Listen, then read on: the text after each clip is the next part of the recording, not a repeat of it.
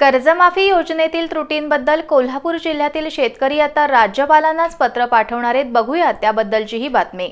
राज्य शासनाच्या कर्जमाफी योजनेत अन्याय झालेल्या आणि नियमित कर्ज परतफेड करणाऱ्या शेतकऱ्यांच्या व्यथा पत्राद्वारे थेट राज्यपालांपर्यंत पोहोचवणार असल्याचं भाजपचे जिल्हाध्यक्ष समरजित सिंह घाटगे यांनी सांगितलं। ते कागल इथं पत्रकार बैठकीत बोलत होते।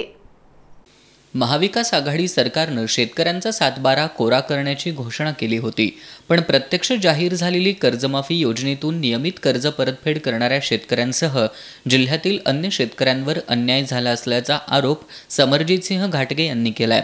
या शेतकऱ्यांच्या अडचणी आता थेट राज्यपालांपर्यंत पोहोचवणार असल्याचं त्यांनी पत्रकार बैठकीत सांगितलं। मायक्रो फायनान्स कंपन्या, महिला बचत गट यांच्याकडील कर्जदार महिला तसंच सहकारी साखर कारखाने, दूध संघ यांच्याकडील 25,000 रुपयांवर पगारदारांना कर्जमाफी योजनेतून वगळलंय।